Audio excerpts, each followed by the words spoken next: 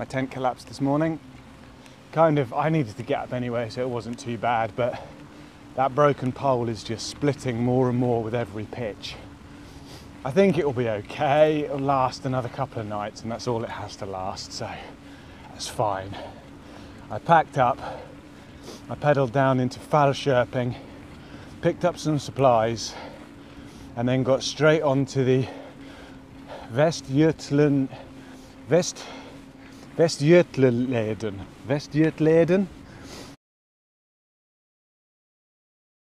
which is a cycle path that I think is worth talking about.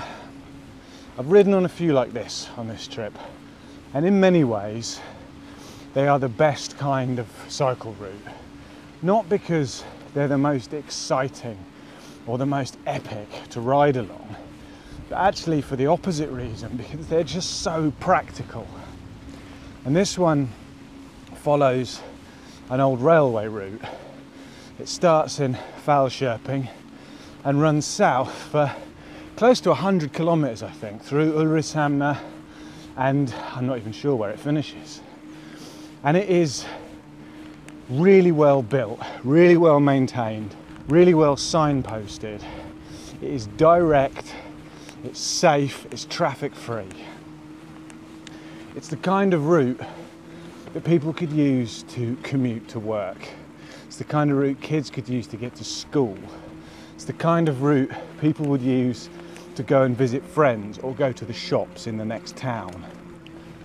The point is, it's not built as a pleasure loop for existing cyclists. It's a practical link between two places. It's the kind of thing which will plant the seed of the idea of cycling in the heads of people who might not already be cyclists. You know, it's the kind of thing which will make someone who normally drives to work think about perhaps cycling to work a couple of times a week instead. I don't know what the cost per mile is of building something like this, especially if you don't have an existing route like an old railway, but I guarantee it's not going to be as expensive or as controversial or as difficult as building a road. And if you stack up that cost against hospital wards full of people having heart attacks or suffering from obesity or these other casualties of this modern sedentary lifestyle that we all live, though we all know it's bad, it seems like a no-brainer to me. I mean, I'm biased because I just love all things cycling. It seems to me if you build this fairly simple piece of infrastructure and you position it well, then you encourage people out of their cars, you encourage people to take some exercise, you link places that weren't linked before, you put routes like this between remote villages, you link them to train stations, to park and rides, to out-of-town shops. You bring everything together in a way that encourages people to get outside and do something physical. And we all know this is really good.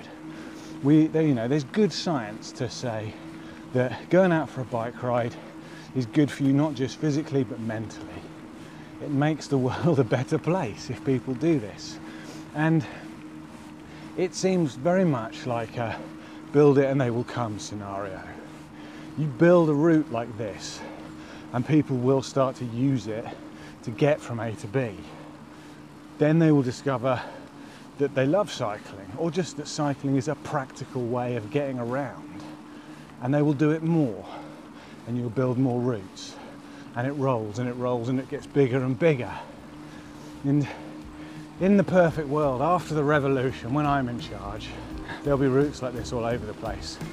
You won't be able to move for them. You know, it's just the way it should be. I'm gonna stop rambling now.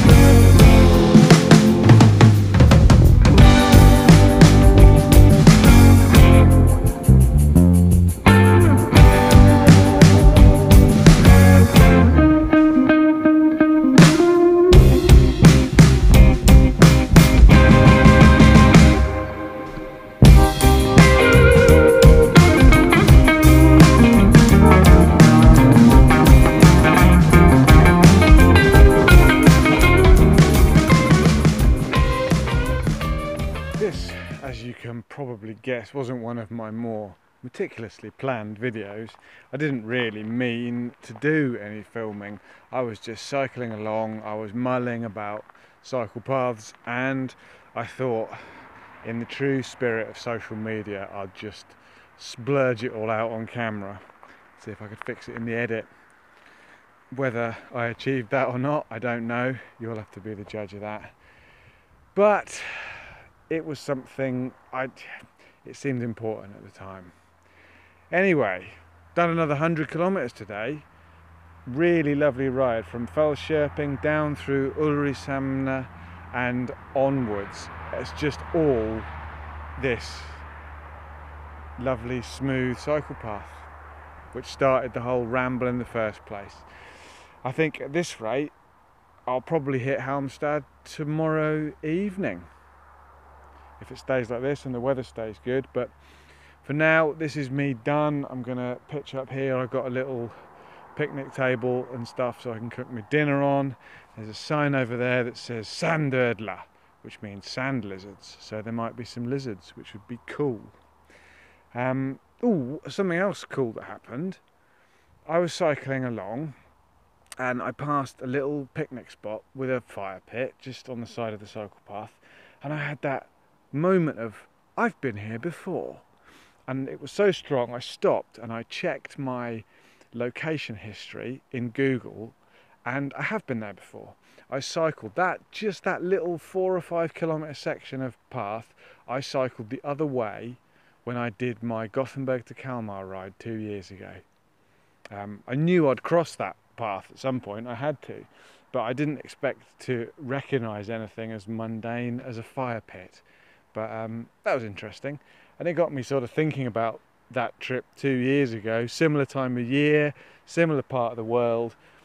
This time I've definitely seen more other cyclists, more cycle tourists, more people loaded up and going somewhere.